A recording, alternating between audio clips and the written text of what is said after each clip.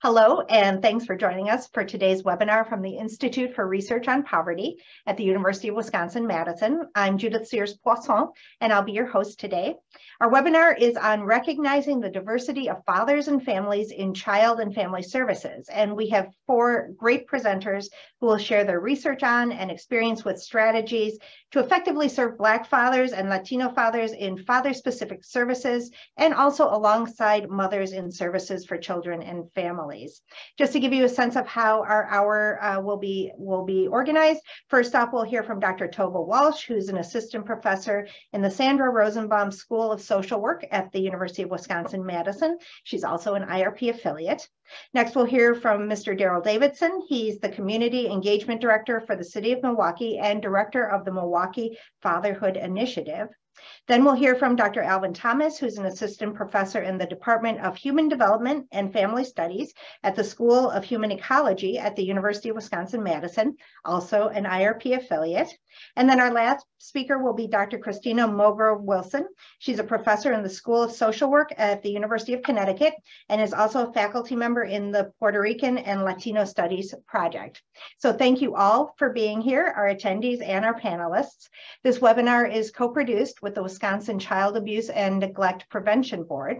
I also want to acknowledge the Office of the Assistant Secretary for Planning and Evaluation at the Department of Health and Human Services for their partial support of this webinar series through their funding of IRP as the National Research Center on Poverty and Economic Mobility.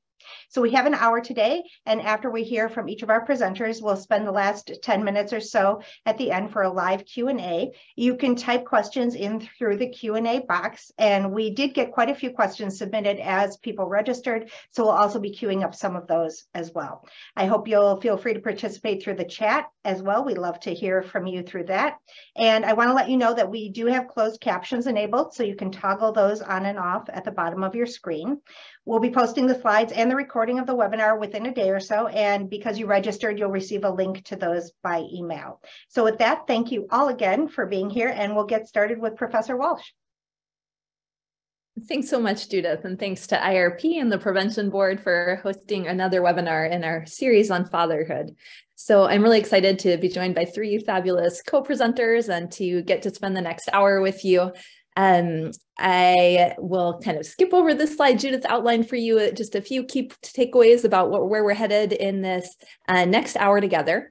And so what I want to start by doing is just framing our conversation a little bit. We've had earlier webinars in this series where we talked in more depth about the many contributions and unique contributions that fathers make to children's development. But as we move into thinking about recognizing the diversity of fathers in child and family services and how we can engage fathers, I want to just start us off by reminding us why this is so important, and that is because fathers play such a crucial role in the lives of their children and families. And so broadly, we can just summarize a whole, really extensive body of literature by saying that positive father involvement is associated with positive developmental outcomes for children really across the lifespan and in many domains. And so that is one of the things that really motivates those of us who are presenting today in the work that we do and in thinking about how we can better support fathers and families.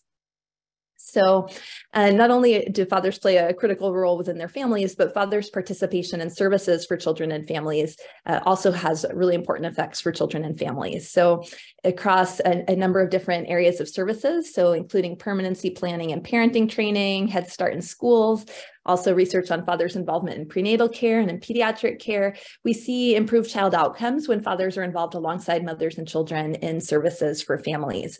And so that really kind of grounds our focus today in thinking about how we can support fathers' engagement and recognizing that different fathers are going to have different needs and be coming from different community and cultural contexts. And so thinking about what different fathers might be looking for and might be responsive to, what barriers different fathers might face, is kind of where we're headed in this next hour. So a few things that I want to say about recognizing the diversity of fathers and families and child and family services is first just to start by acknowledging that our cultural values and beliefs shape how we parent.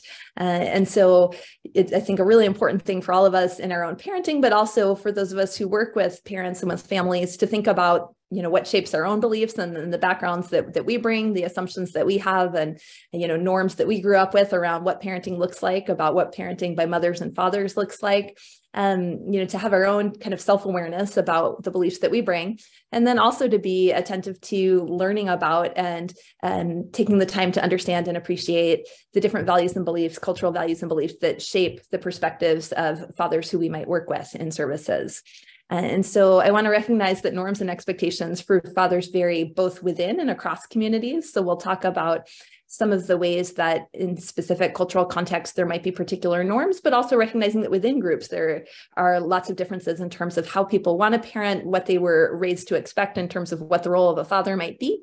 As well as acknowledging that within and across communities, there are often stereotypes or biases held about fathers and fatherhood and father engagement. So those might vary across communities, but also within communities, the ways that people think about, fathers' capacity to parent, whether fathers are meant to be providers or protectors or both, just how expansive we are in thinking about the role of a parent, the role of a father as a parent, and what that can encompass, what's expected of mothers versus fathers, and how that differs or doesn't differ, or our openness to, to thinking differently about fatherhood and what it might look like.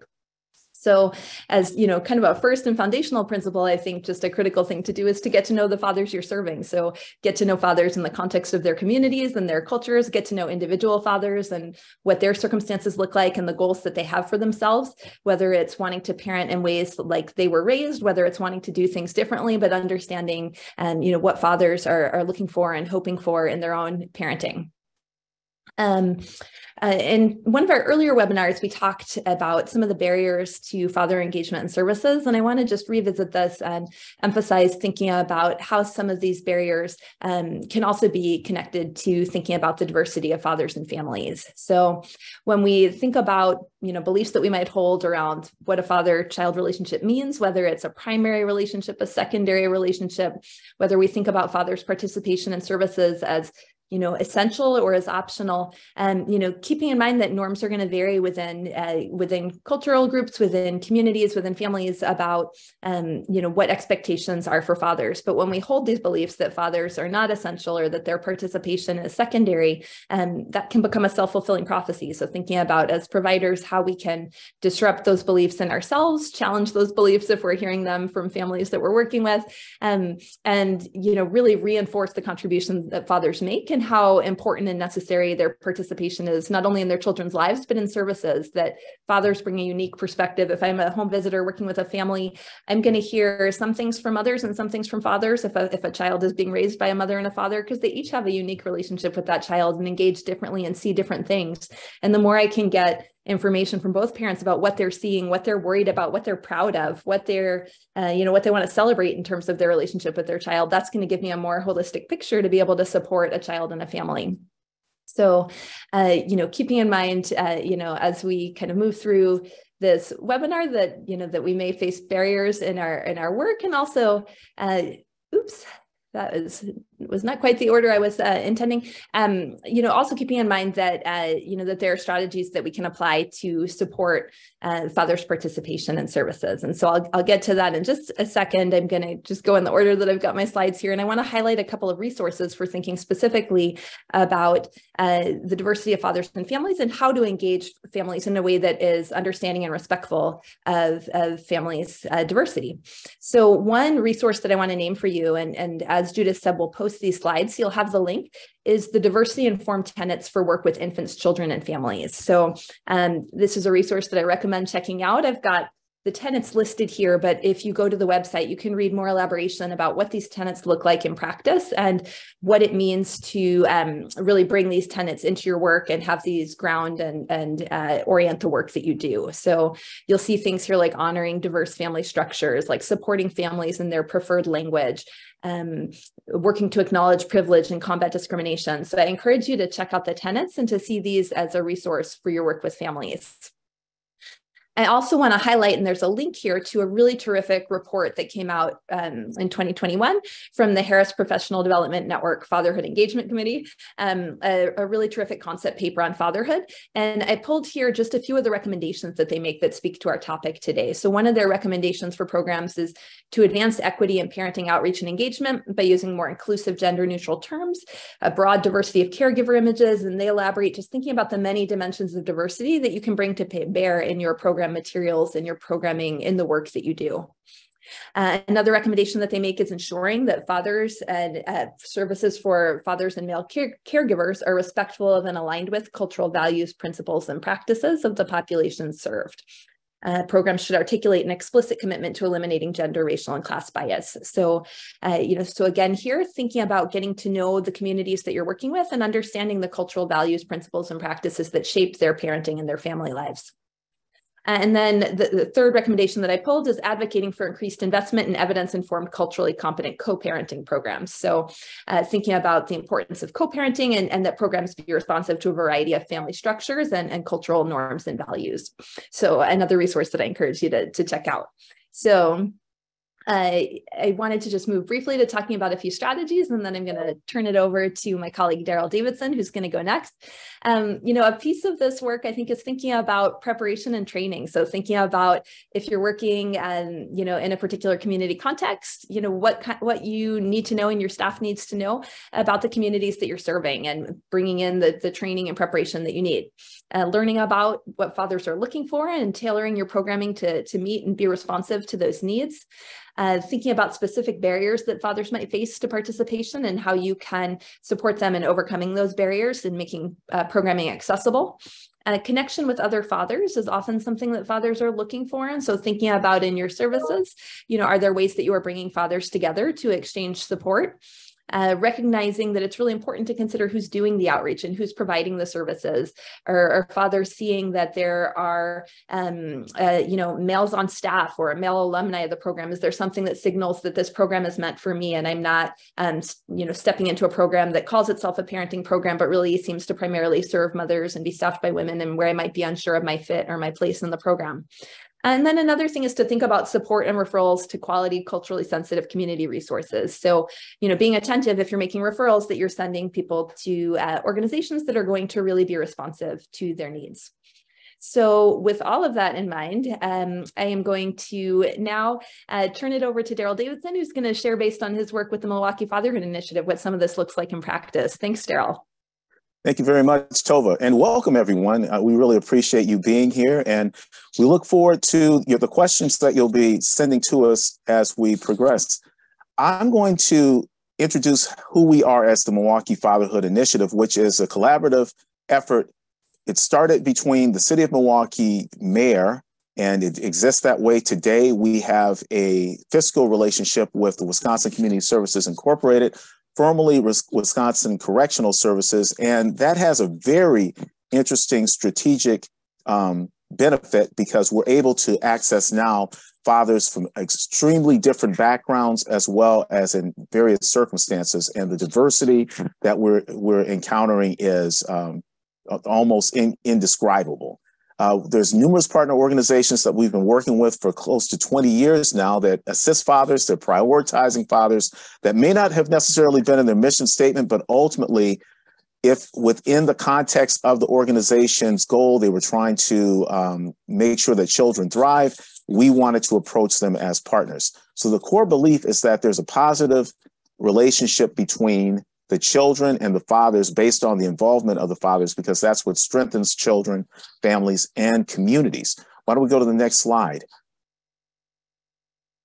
So what we are, we're a hub, not only in practice, but now we are a physical hub. We have a building that indicates that we're collaborating with efforts designed to help fathers. And some of these seamless access to the supportive services in our facility include child support services, which comes through the Milwaukee Fatherhood Fire supported program, offender reentry services, which is related to Wisconsin Community Services, workforce development, employee consultation, which is through multiple partners who have the skills in developing jobs and giving proper direction and guidance on how people can develop goals and follow through with those goals.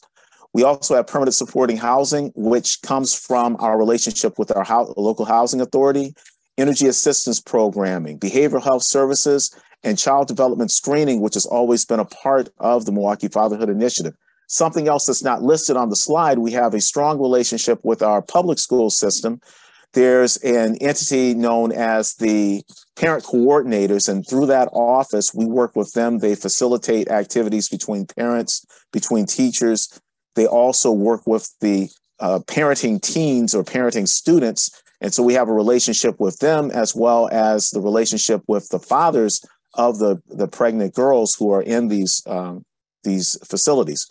We have many services delivered at multiple sites now. So at our WCS contact sites, at our main Milwaukee Fatherhood Initiative site, and also we are conducting classes and coordination of services in schools now. So we're serving multiple services with many different types of students who are coming from various backgrounds. So this includes backgrounds where there may be class differences, immunization issues. We have students who are coming from areas where they initially began with language barriers. And we also are coming in contact with many individuals who have particular thoughts about parenting or fatherhood based on what they may have learned, but they may be trying to change that and they want to be more engaged than the previous generation. Next slide. So the manner in which we made this happen, we had to develop a diverse support network that empowered the fathers. And in doing so, it's just like recruiting individual clients. We had to recruit organizations that were going to support us as referral resources. And then we also met with those organizations and tried to establish that all of us as a group were going to maintain an open door to diverse fathers in varying circumstances. So if there's a partner organization that is not comfortable or doesn't have the skills or the training to work with a particular subset of fathers, that could be the group that we may need to encourage home visiting, or the group that might need the translator interpreters. Those are the ones that we are working with and we are talking to make sure that the needs are met for not only the organizations, but it's the proper placement of the father at the individual organization. We establish referral partners that prioritize where the fathers need support. So this could be youth serving. This could be public health. And if the fathers need health services, we work with our federally qualified health centers if there's any issues around the cost. There's legal services abound. So that can include people who may be referred to us through the court system. We also are working with individuals who are coming to us with many questions around family court. We have a good relationship with multiple legal entities, and many of them are no cost. One of them is the Milwaukee Justice Center, which assists us in identifying appropriate candidates who might be eligible for expungement if they were involved in any type of negative activity that now has followed them for years. If it occurred before a certain age, they may be able to assist them. Of course, there's varying social service activity, and that can include credit repair, that can include placement in temporary or even permanent housing, and also assistance with what may happen if the person is out of a job, something that can then assist with establishing some type of financial assistance for them. So the providers work with us to build a comprehensive network, and that's what strengthens the fathers. And we are telling the fathers regularly that these services are available, and we are asking the fathers to help us guide them to what they need. So it's not a matter of saying this particular referral resource is what you have to take a look at. We give options. Also, when promoting employment and educational opportunities, we are making sure that these educational opportunities and these employment opportunities do have a father-focused element to them. So we're looking for father-friendly workplaces. We're looking for people and organizations that if they don't have it in their mission statement, we take a look at the environment. If the environment is set up where it has images of families or images of fathers and has literature for the fathers, or if we need to provide that literature for that that office or that waiting room, we're happy to do so. We have a good relationship also with maternal and child health programs, because at varying ages, these programs are going to make sure that they have a relationship with the fathers, no matter what it is, even if fathers are non-custodial dads, or they may be fathers who are just getting to know their children, even after 4 or 5 years, and the families of the child from the mother's side wants to reestablish a connection with the father. We're there for that too. So we talk to those dads, and in this case, the moms, about building trusting relationships and showing the fathers that they are not only valued, but they're needed and they're respected. So we do operate and allow the fathers to tell us in their assessments what are the boundaries of a particular culture or in their life circumstance, how far they want to go with a relationship that may be a past relationship that they're not involved in right now, but we are concerned about what's the relationship with the fathers and the children, and we keep promoting that. Let's go to the next slide. And so that's the reason why the fathers are the ones who co-lead these conversations. We have multiple sessions, and they have a different look. Some of them are held in barbershops where we're calling it Real Men, Real Talk. And in those, we are demonstrating that we can have the fathers lead those conversations. So they are the ones who are assisting us with delivering the surveys and also developing what the conversation and the discussions are going to be about during those evenings. And then we have other events that take place, such as the one tomorrow at our facility, where we are the ones who are designing what the conversation is going to be about, so that the fathers can begin to think about some life circumstances that they may have conquered, but because they've conquered them, they don't necessarily see them as a challenge and may not relate to other people perceiving them as a challenge. So that's when we get into the conversation about having the fathers not only talk about how they were able to overcome challenges, but also we discuss systems and how to navigate them and what they believe are appropriate in their circumstances, solutions that we can help them and inform them on. Remember, this is what we do because the fathers are the ones who are leading our discussion in most cases. We get their advice and their guidance too. As they express to us, they are the ones who have developed this, and we are the ones who are facilitating it. So to make sure that we have a father-friendly environment, we ask these questions. Are there messages in your offices or in your environment that are reflective and reinforcing fathers and what fathers believe in or what fathers prioritize? And has your organization assessed the attitude of inclusion of fathers in your program? So once again, we can go back to in your mission statement or in something that may be outside of your routines. Are your staff aware that fathers are valued? Is that the culture? Do you have trainings in place to support and empower father engagement? And if you do not, do you know how to access them? Do you have numbers or names or websites where even if you have to do it remotely, you can participate in father engagement training? Is your agency or program ready to engage fathers as partners in its work? So in other words, the manner in which we're doing it, we're bringing in fathers who are functioning as an advisory team, and we have the advisors introduce topics to us that we may not have necessarily thought about, or even they discuss what they might have seen at our Real Men, Real Talk sessions and will identify something that perhaps we need to explore. So are we including these fathers on our advisory committees and focus groups? And when we are doing that, are these fathers diverse? Are we picking fathers that we're comfortable speaking to all the time? Or are we talking to fathers who sometimes they might rub us the wrong way, or they seem very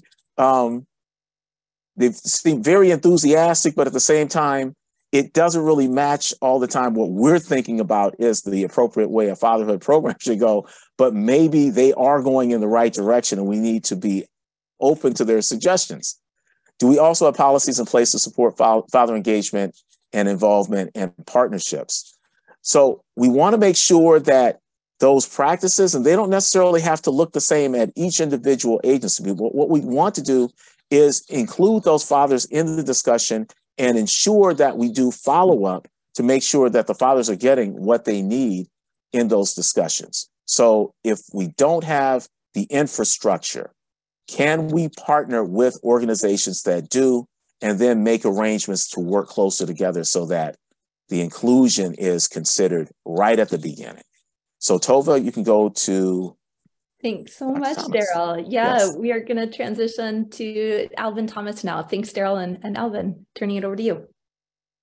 Great. Thank you very much, Tova. And thank you, IRP, for this opportunity to share with you some of the work that we've been doing and which kind of dovetails really nicely with the work that Darryl and Tova and many others are doing with regard to fathers. So at the eve of Juneteenth, 2022, and the intersection with Father's Day of that same year, we launched the Black Fatherhood podcast. And the idea behind the Black Fatherhood podcast is 3 words. Well, it's actually 1 word that makes up 3 words. It's EVE, Eve. And so we thought it's the eve of concern or greater concern or increased awareness of the struggles, but also the successes of Black fathers in America and beyond. And the EVE stands for educating, validating, and elevating. That's educating, validating, and elevating Black fathers. And the idea is to grapple with the current perceptions of Black fathers, negative perceptions, pernicious, historical, stereotypical perceptions of Black fathers and their roles in families, and to join the fray in both controlling that narrative and changing and rewriting that narrative so that the full reality of Black fathers becomes evident. So the idea behind the podcast was essentially to also translate a lot of the literature. So some of the work that Tova has done and other researchers have done gets reflected in the podcast. And we wanted to make it to make it such that it would be both palatable and accessible to the ordinary father, but also to researchers and to policymakers and to community practitioners and to other kinds of providers, from teachers to early childcare providers to therapists, any individual who happens to work with families and work with fathers specifically, we assumed would be able to benefit from some translation of the research into common everyday conversation. We hoped it would also become a resource. So I did therapy for quite a number of years, specifically with families and very often with Black and underrepresented families. And very often I would find free community resources that individuals could use as a subsidization of the therapy that they were getting with me. And I thought of how we could make this podcast a very similar thing. And so you'll notice that on here, we have a number of different platforms that the podcast currently lives on. If you scan that Scan Me QR code, it will take you to the lab website. It will take you to our Instagram page, our Twitter page, and to the anchor spot for the podcast. And I tell you that so that you could actually try to scan it now, because what we hope will also happen is that if you know of a person or you are a person who you think would be really great to add a voice to this podcast or can add something unique and interesting and useful to this podcast, feel free to use any of those spaces to leave that feedback for us. Send us an email or something, or send us something on Twitter or on Instagram saying, hey, I know this person, or let me connect you with this person who might be great to add to your podcast, and we will definitely take a look at it and feel how we could fit them into the next 2 seasons of the podcast that's being currently considered now. If you could advance the slides, thanks, Tova. So who is listening? Remarkably, towards the beginning of the podcast, we were releasing 2 podcasts every week, and we had about 75% men. And this was like about maybe generally the ages of 22 to 45. So a lot of men were listening. I'm not sure if we necessarily had a breakdown race, but we knew a lot of men were following and listening to the podcast. And then the season kind of went through and we weren't posting any new podcasts. And then we saw a jump in the number of women who were listening to the podcast, where now we have, I think, about 89% women listening to the podcast versus men. And so I think what that tells us is what we found in a different study, that men often would argue that with regard to finding services and finding resources in the community, often they have lots of difficulty finding those resources. And when they finally find a resource that really connects to them, they jump in fully ready to engage. And then suddenly months after or years after, that resource disappears and they feel like they were left all alone all over again. And so we saw that playing out even with the podcast, that for about 5 or 6 months, the podcast was up and running and was providing really good resources for men. And then we weren't providing new episodes every week. And so eventually the guys kind of left. And so what we're hoping is that in the second and third seasons, we have about 44 episodes that we have planned out, that we're planning out, that'll be rolled out over 2 years. And that will give fathers enough opportunity to connect and have some kind of continuity to the resources. So as you're thinking of the kinds of resources that you're making available or that you have available for fathers, think about the continuity of those resources.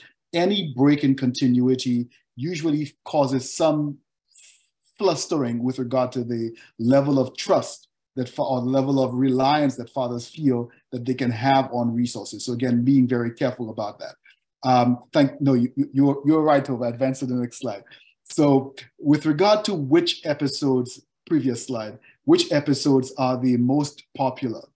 Currently, the most popular one is Behind the Scenes, where myself and my graduate student, Eric Crawford, who helped with pulling this project together, sit back and talk about the usefulness of the podcast and what we want to see the podcast being able to do going forward.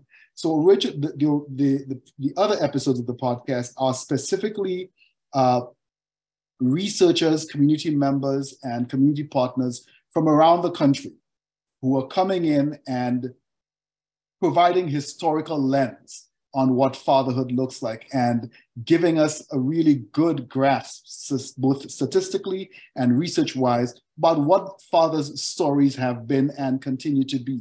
And then that episode with Eric and myself, we spend some time kind of processing and debriefing the experience of creating these episodes and the experience of having run through these episodes and the stories, the deep stories that we hear from fathers, talking about some of the reflections that we get from the listeners to the podcast. We had one woman from a small town, I won't mention the small town because you know exactly who she is, in Wisconsin, well, somewhere around Bayfield, I'll put it that way, who talked about how even as a white woman, she saw herself and saw her father's story in the podcast. Even though her father was not a Black man and she was not a Black person, she saw the common humanity that existed in the stories of these fathers.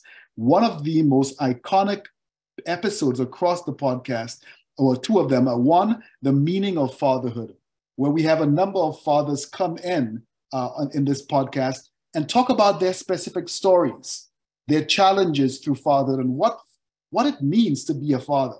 And then for the other one, we had man, parent, Black, that intersecting identity, having professionals and fathers, professionals who are also fathers, to talk about how it feels to try to undo that tri-folded braid of identity, the identity of being a man in America, the identity of being Black in America, and the identity of taking up that fathering role, and how individually the weight of each of these identities, but collectively the intersecting and intricacy of those three identities and what it means for the lives of Black fathers. If you could advance to the next slide, Tova.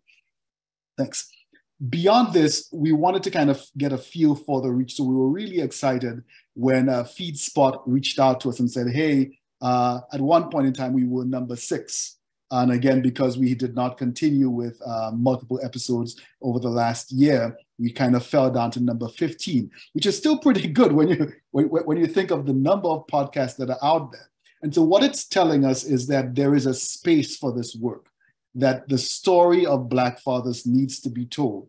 The narrative around Black fatherhood needs to be rewritten by Black fathers themselves, and by Black women, and by Black families themselves. If you could advance to the next slide. And so we think of the Black Fatherhood podcast as a resource for fathers.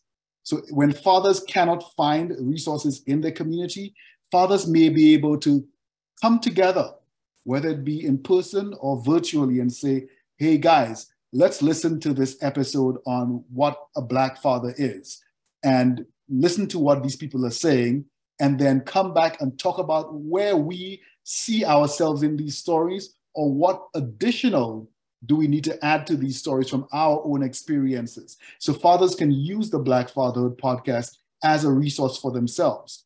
Other organizations can use the Black Fatherhood podcast to kind of be able to do some of that deep level analysis that Darryl was talking about, thinking about where we are with regard to how we want to engage fathers. Great desire, but are we actually moving towards the desire? Do we actually have the knowledge to be able to move from desire to actual fulfillment of that desire? And you may be able to find some support for that through the Black Fatherhood podcast. I'm hoping that we'll have some time towards the end of the presentation to talk a little bit about other ways that policymakers, researchers might find sustenance from the Black Fatherhood podcast, and think of different ways to expand the stories of Black fathers and to elucidate the lives of Black families. Thank you so much, Alvin. Cristina, we're going to turn to you next. Hi, everyone. Thank you so much. I really am honored to be on this panel. It's quite some folks to follow, but I will do my best. I am offering kind of the point of view for Latino dads. And so I wanted to give you all some background. Hispanics, we currently make up the largest ethnic and racial minority in the US. And Latino children are making up 1 in 4 children in the US. And we're projected to reach 1 in 3, similar to non-Hispanic white children in the future. Again, Hispanics are a huge group. And so under the large umbrella of Hispanics, the 3 largest subgroups are Mexican American, followed by Puerto Rican, followed by Cuban Americans. And so depending on the communities you live in, you may be working with some kind of very different and diverse Hispanic Latino fathers. We disproportionately experience higher rates of poverty, unemployment, and segregation. 1/3 of all Hispanic children in the United States are in poverty more than any other racial or ethnic group. The majority of Hispanic fathers are living with all their children, 73%, and with their partner, 82%. And few have fathered children with more than 1 woman, and most are employed. Around 90% of the dads are employed, yet most are low income. Most Hispanic fathers, around 64%, are immigrants, and half are Spanish dominant speakers. Next slide. So I know a lot of the folks joining us today are from Wisconsin, which is not where I'm coming from. So I wanted to give just a quick background. I won't read all of these points, but Latinos are the 2nd largest and fastest growing minority and racial ethnic population in Wisconsin. And it's growing and booming. 2/3 of Wisconsin Hispanic and Latino population is concentrated in Milwaukee, Dane, Racine, Kenosha, and Brown counties. And the Latino population in Wisconsin is relatively young, around 25 years of age, compared to 38 for your state's population. I won't read the rest of those stats, so we can move on to the next one. So how are Latino fathers involved in their children's lives? We know that compared to white dads, Latino fathers are more involved in physical play, things like peekaboo, wrestling, more kind of hands-on physical play, and encourage more risk-taking than the moms, and tend to use higher quality language in interactions with their children than Latino moms. We also know that Latino dads can buffer some of these negative effects of maternal depression that may occur and cause infant distress in young children. Latino mothers are reporting that their children's fathers are highly engaged. They're accessible, they're responsible, they're involved with their children's lives, they're doing caregiving, discipline, they're involved in certain decision-making activities. So a lot of folks on this panel have talked about the importance of fatherhood identity. And that it's an important kind of idea or construct that we know can hold a kind of a turning point for Latino dads, that holding the idea that they're a father can be very important to their overall identity. So you might identify as a son, as a student, or as an employee, but the fact that you're a father can help kind of create a barrier from maybe negative experiences that have been happening in the past. So we know some like new dads might be considering a break from maybe substance use or gang involvement or other negative behaviors because they're a father. And so stressing the importance of being a father, of identifying as a father, can offer a lot of benefit. Let's see, next slide. Okay, so I wanted to talk quickly about some important cultural values for Latinos and Latino families. We know that the family, or familismo, is an important cultural value for Latino fathers, that feelings of loyalty, solidarity, and the family as an extension of itself are extremely important. If a few research studies have shown that Mexican American fathers who hold high family values, or that they are highly invested, report being more involved in interacting or monitoring of their kids or in their children, rather than fathers that have low values in this domain. Latino mothers and fathers who kind of highly believe in this cultural value of familismo have better outcomes for their children overall, and better psychosocial functioning, and they have fewer depressive symptoms themselves, and their kids are involved more in their kids' schooling. So I wanted to talk briefly about machismo, and it often gets a bad rap in the Latino community. And so there is kind of this kind of traditional machismo, which can often be given more kind of a maleness, masculinity, kind of stereotypical viewpoints. But there's this other kind of domain, which we consider called caballerismo, which emphasizes this idea of being a provider, that you are trustworthy, that you have courage and humility. And fathers who hold this kind of less kind of traditional gender roles are more involved in aspects of parenting, like supervising their kids or monitoring what their children are doing. And so I think kind of seeing machismo as kind of like a broad view will often benefit fathers. And the last piece is this idea of respect, which often can kind of color the parenting activities for fathers. The work that I've done has shown that, even though respeto in Latino families is felt that fathers feel that it's very important that they are respected in the family, that it is actually very much a bi-directional relationship, meaning that it's not only they feel that they need to respect from their children, but that they also respect their child. And so this is a quote from one of our father participants. It's translated to "age does not matter, because for that word respect, age does not exist, because an adult must not disrespect a child, nor a child to an adult." And we heard lots of stories from our Latino dads talking about, not maybe disciplining in public, that they might take the child, to a different location and talk about the behavior rather than disrespecting their child in public. But that, that this idea of respect is both bi-directional, from the father to the child and the child to the father. Okay, next slide. These are some quotes that we heard from dads. The one underneath the picture says, I think the key in everything is talk to me, I listen, I talk to you, you listen. That they're highly engaged with their children. They want to play with their kids. They want to learn about their kids' interests and their abilities.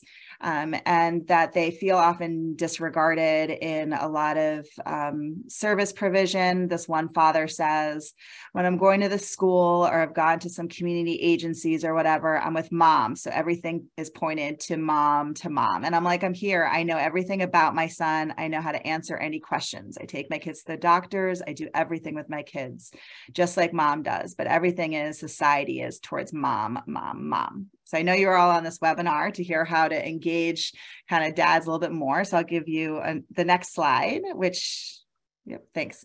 How to better recruit fathers into your programming. And this is from the little tag at the bottom, says National Fatherhood Initiative. And they offer a lot of great tips. So we've used maximizing word of mouth marketing. We've asked Latino dads to go out and bring a friend back that would fit, be a Latino dad that would want to be involved in some of the programs we have to offer. We've offered incentives for doing that, for, a gift card. And so forth. We've asked community partners that like Head Start or Early Head Start or other social service agencies or schools to refer fathers that might want to come and be involved in our programming. We've gone out to where dads are. So that might be different in every community, sports arenas, community centers, sporting goods stores, repair shops, places where you can find dads that might be interested in your program and recruit them. We think it's really important. It's worked really well for us to staff programs with men as facilitators. A lot of times they are graduates of our programs and want to come back and help facilitate. Oop. Could you go back? Sorry. And we also are asking for referrals on special, important, issues, and we'll offer things like legal assistance for fathers. You want to provide incentives that are valuable to the dads, and that depends on your dads. Sometimes we found offering them diapers, and that's a great bartering tool for their for the moms or their partners. We've offered gift cards for activities with their kids. They really like that. Movies, taking them out to mini golf, whatever's around in the community. Okay, next slide. So again, just tailoring interventions to include the dads, figuring out what motivates them and engages them. We found that, if they come to the first 3 sessions of our programming, they're likely to stay. And so we've offered heightened incentives to come to the first 3 sessions. And we've really kind of built up fatherhood as their identity within the programming to stress that piece, and then also to stress cultural values that are important to Latino dads, the importance of the family, the importance of being a provider, having courage, humility, and having respect for and to their children. And then finally, I know we want to get to questions, so I will go to the next slide to just let you know I am the editor-in-chief of Families in Society, which is a journal and social work. And we have put together a small collection of articles that focus on fathers and child and family services.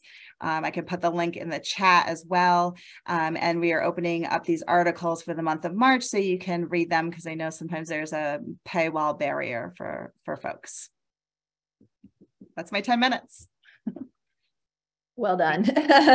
I kept it perfectly to 10 minutes. So I'm going to stop. Actually, I'm going to stop sharing my screen now, and we are going to move into discussion mode, but I'm going to just name for you a couple of things that are in the slides that will get sent out to you, since I saw some questions coming in about sharing photos or links that went by really quickly. So I want to let you know we're going to email you the slides afterward, and they will include, all of the links. Many of the pictures in this presentation can be found through a really wonderful resource, the Diversity of Fatherhood Photo Bank.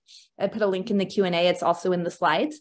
And so just want you to know that is coming your way if there was something that you're wondering where to find. Contact information for all of the presenters is also in the slides. So if there is a specific question you wanted to ask that we don't get to today, you're welcome to reach out to us afterward. And with all of that said, we're going to turn to some of your questions. I want to start with, there's a question that came in a couple of times through the Q&A box. So you may have seen it, my fellow panelists, but questions about thinking about gender and inclusion and the right language to use and how to be inclusive in groups for fathers. So I'm going to share a couple thoughts, and then I want to open it up to you all to hear what you think. I shared one recommendation from that Harris Foundation report where they suggested using gender neutral terms. And I want to say that I'm actually not sure I agree with that recommendation for a particular reason, which is that in some of the work that I do with fathers, I hear that it's really important to them to hear the word father said out loud and named, or they don't know if it's for them, that they've had enough experience of, going to a parenting group or being told it's for parents and being the only dad in the room and feeling like, actually, maybe I'm not really meant to be here. So I think it can be important to name if a program is intended to include dads, to name that explicitly. My own thoughts, there was a question that came in about, thinking about transparency and welcoming them into fatherhood groups. I think fathers are those who I identify as fathers. So I think about this in terms of biological fathers as stepfathers, that grandfathers who are raising their children and playing a fathering role. If I was leading a fathering group and someone of any gender, of any biological or not biological relationship, whatever the dynamics of that relationship, somebody who identifies as a father and is playing a fathering role in the life of a child, want to support their fathering, want to support their father-child relationship. So that's kind of how I think about that question. But I would love to hear, from others on the panel, do you think differently about that? How you think about this question of naming fathers, of defining fathers, of being inclusive in programming? Thank you, Tova. I'd like to start off by saying, much of what you were saying, I do concur. I also believe that much of what we're doing is about promoting the images of fathers too, which we haven't done as often as we probably needed to in the past. So it didn't matter necessarily about the age or even the race or the class, or even in this case, when we were talking about maybe a transgender situation. What we want to do is promote that the word father is what we're leading with.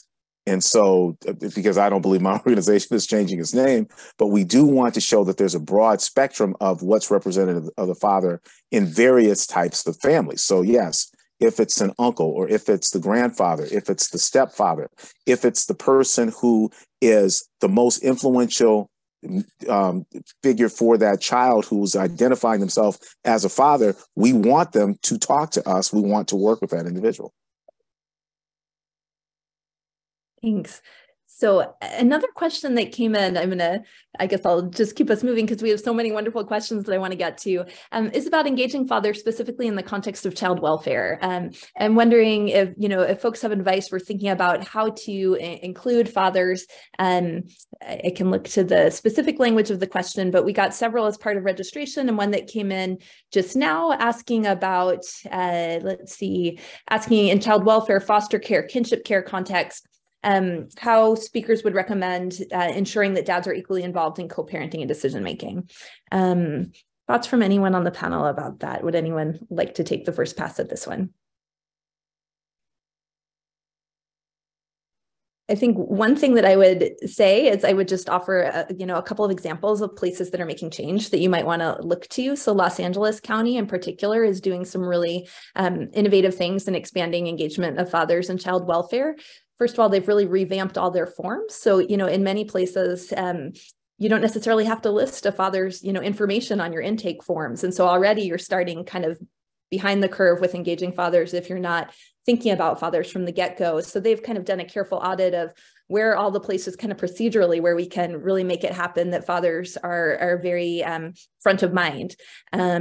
They are also part of a project with in partnership with Mathematica and some other child welfare agencies, looking at ways of really expanding engagement of fathers in child welfare. I'll find that in just a second and put a link in the chat, but some of you might be interested to read about that project and look at some of the examples of how different child welfare agencies are trying to make change in that domain. But I would say a starting place is just thinking about where are all the places that we are bringing people together, thinking about who's a stakeholder, and are we making sure that dads are included and not secondary? Are we thinking about paternal relatives as resources and making sure that, they're front of mind too, if we're thinking about placement options along with maternal relatives to kind of maximize, bringing to the table everyone who cares about and has a connection to the child.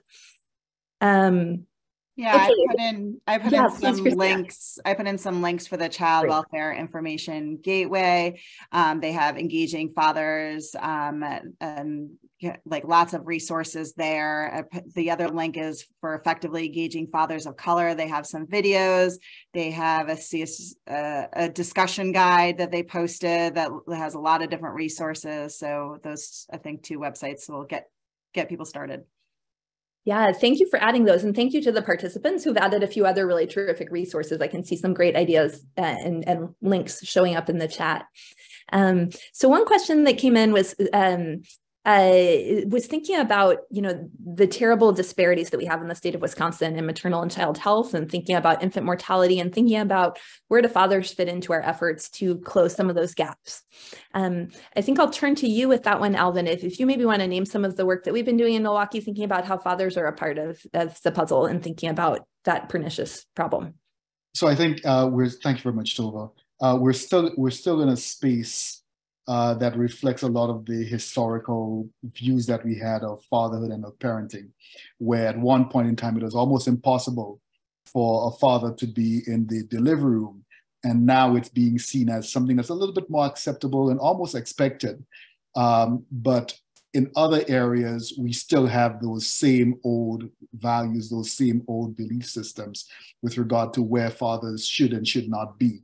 And I think in maternal and infant health spaces, whether we say it or not, there's the implicit assumption, the default assumption, that if we're talking about mother's health and baby's health, that's the mother's space.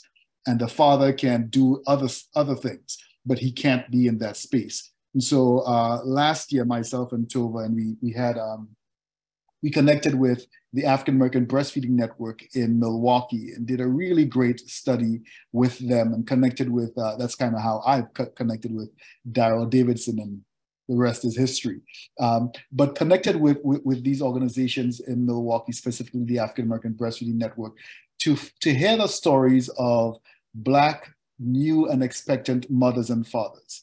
And essentially what we were hearing was, what we were finding from these studies was exactly what we knew all along, but we were able to now have tangible empirical support for the stories that we were hearing, that fathers were not being included in those spaces, but there was a very high level of excitement and desire to be included, both from the Black fathers and from their spouses. And that's whether they were married to the mother of their child or not. They were still interested in being involved, but our organizations had either gone through with their default of parent, meaning mom, or didn't quite know how to make that transition just yet, or weren't quite connecting with fathers. And so the stories of these fathers and mothers from Milwaukee was essentially letting us know a really good assessment of where we are with regard to including fathers in these spaces. And we know that there's still quite a bit of work to be done.